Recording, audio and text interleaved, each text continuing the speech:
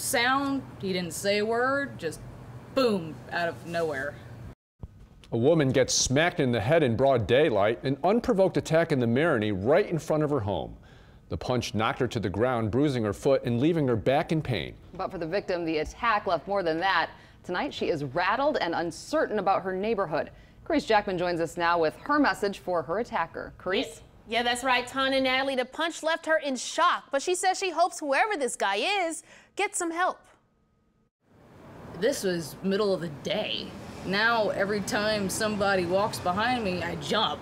This time of year is scary enough as it is. The cobwebs and skulls outside of Samantha Smith's home are meant to frighten trick-or-treaters. But what happened to her this week from a random stranger left her frantic. I screamed so loud, all my neighbors came outside. The creepy encounter happened Wednesday in broad daylight at 2:50 p.m.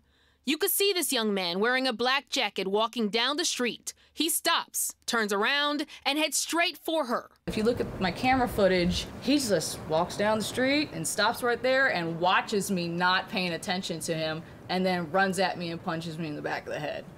It's absurd. The punch sent Smith to the ground. She quickly got up, running to her husband and her dog named Steve, while the attacker rushed down the road. My husband ran right out. The front door was wide open.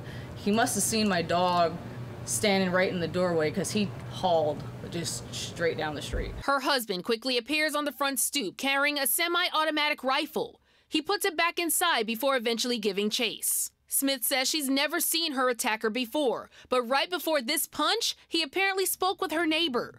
He said, "Can you give me $1?" And she's like, "No." And he said, "Can you give me $2?" And she's like, "No, man, I don't have any money." And then he walked away and said, "Well, somebody's got to give me something." He didn't have to do that. If he needed a couple of bucks, he could have asked me. Police are looking into the incident, but if they end up catching him, she wants to meet him. If they brought him to me right now, I would talk to him.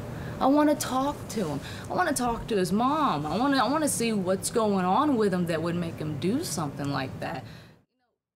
Smith says her husband happened to be showing his rifle to a friend when all this happened, and she ran upstairs to tell him about the attack. She tells us this is the first time something like this has happened to her, but she also says the crime and theft in this area is getting a lot worse, Natalie. Well, that's some video, Carice. Thank you.